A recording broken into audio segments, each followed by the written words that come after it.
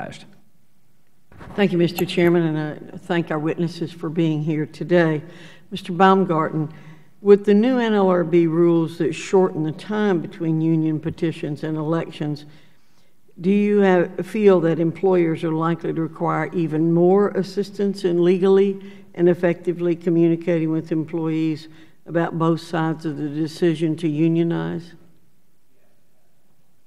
One of the great myths that has been created is that employers lie in wait and plan and practice and hire consultants and hone their message months in advance of a petition filed with the NLRB. And my experience and the experience of many of my colleagues has been just the opposite, is that very often employers are very surprised to receive a representation petition, and that's particularly true for smaller employers who don't have the sophistication to really understand what may be going on in the workplace.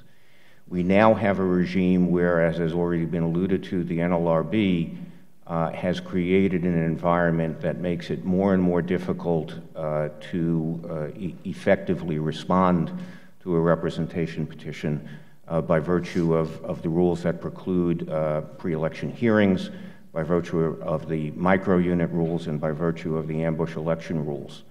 An election can be held now in as little as 11 days from filing of the petition to the election. In general, I think the latest statistics show that it takes about 20 days or so, down from 38 days prior to the ambush election rules last year. So employers are already behind the 8 ball, so to speak, in respect of their ability to understand what's going on, to develop a message, to understand what's legal, to understand what's going to be effective, to understand what should be communicated, what is the message that employees want to hear.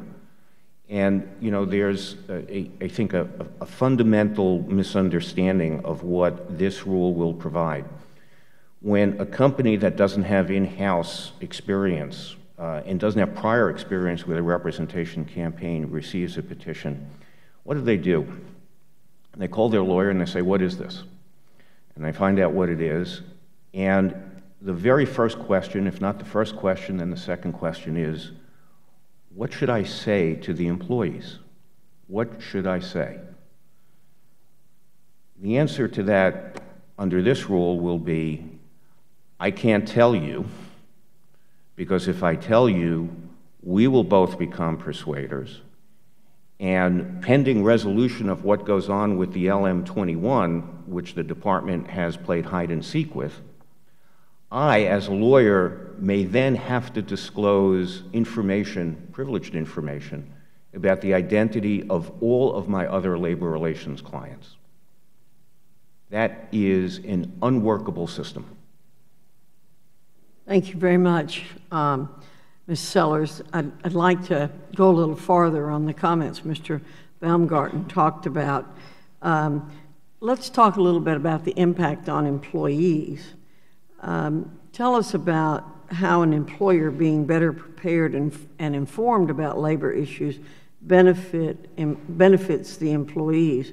What are some of the unintended consequences of the new rule for employees?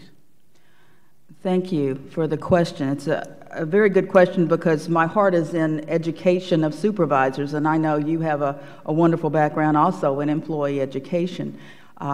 Supervisors that I normally deal with my small employers, are not people that came from colleges with MBA degrees. As a matter of fact, most small employers can't afford to hire the best and brightest with the biggest degrees. A lot of them grow their own, and they have to hire them from within.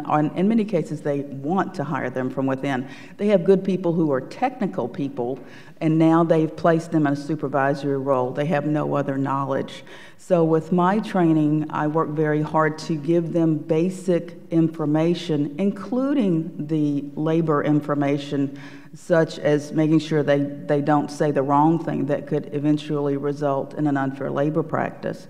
Proper education of supervisors will result in an engaged workplace where you will really have, this sounds It sounds like very naive, but the truth is you will have much happier employees if you have well-trained supervisors, and as a result, you'll have more successful organizations that will then create more jobs.